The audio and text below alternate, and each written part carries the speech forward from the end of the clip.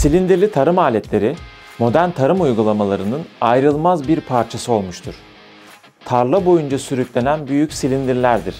Hareket ettikçe ezerek, öğüterek ve düzleştirerek toprağın ekime hazırlanmasında hayati bir rol oynarlar.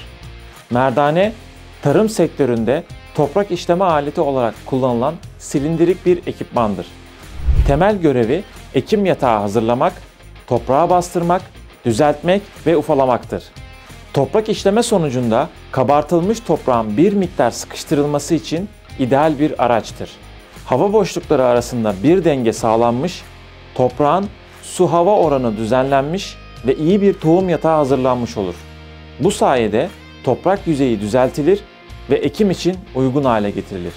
Ekimden sonra ise tohumların toprakla olan ilişkisini artırmaya, alt katlarda bulunan suyun yukarıya tohumların bulunduğu bölgeye yaklaştırılmasına, bu sayede çimlenmeye yardımcı olur.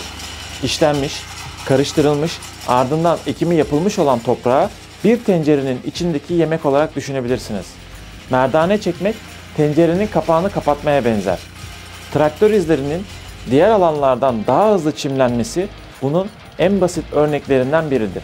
Bununla ilgili yapılan bir araştırmada tohum yatağının üzerine sırasıyla 0, 5, 10, 20, 30, 40, 50 ve 60 kilopascal basınç uygulanıyor. Sonuç, baskı arttıkça hem çimlenme hem de verim net bir şekilde artıyor. Ama verim 40 kilopascal'a kadar artıyor. 40 ila 50 kilopascal arası çok fazla fark yok. Basınç 50 kilopascal'ı geçtiğinde çıkış daha da hızlanıyor.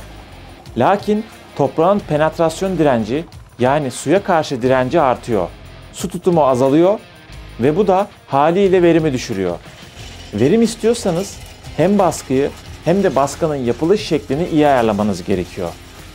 Kendini kanıtlamış markalarda genellikle standart olarak 38 kilopascal baskı uygulayacak şekilde ayarlanıyor.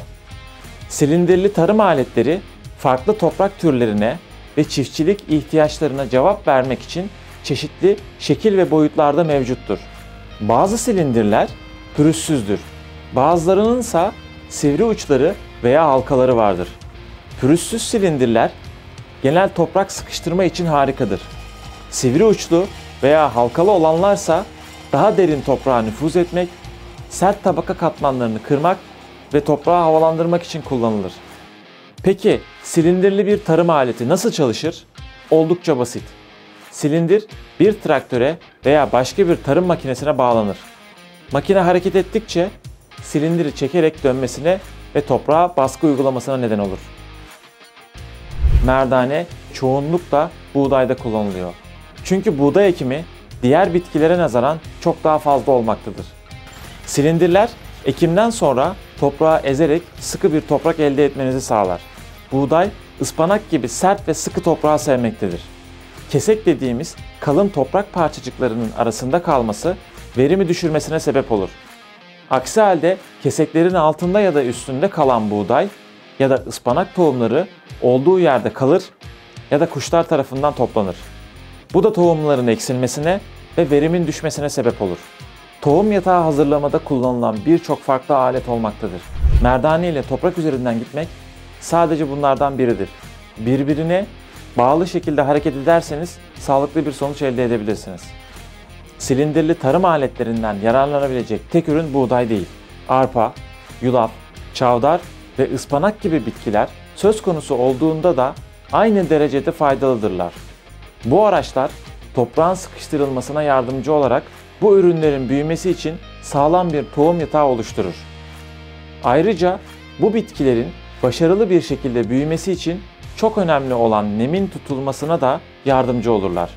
İster buğday, ister arpa, yulaf, çavdar veya ıspanak olsun, silindirli tarım aletleri çiftçiler için büyük bir değerdir. Silindirli tarım aletlerinin çiftçilerin daha düzgün ve kompakt bir ekim düzeyi oluşturmasına olanak tanıyarak toprak hazırlamada ezber bozan bir özellik olduğu kanıtlanmıştır. Bu daha düzgün bir mahsul büyümesine ve potansiyel olarak artan verimlere yol açar. Üstelik bu aletler uygun maliyetlidir. En küçük ve en uygun modelleri de var. bir sürü farklı tarım aleti ile kombinasyon olarak kullanıldığı modelleri de. Daha büyük bir ekipman olarak kullanmak isterseniz hepsini birlikte çeken güçlü bir traktöre ihtiyaç duyabilirsiniz. Merdane kullanımını bütün mahsuller için genel bir anlamda sizlere aktarmaya çalıştık. Sonraki videolarda görüşmek üzere. Bize destek olmayı unutmayın. Üretimle kalın.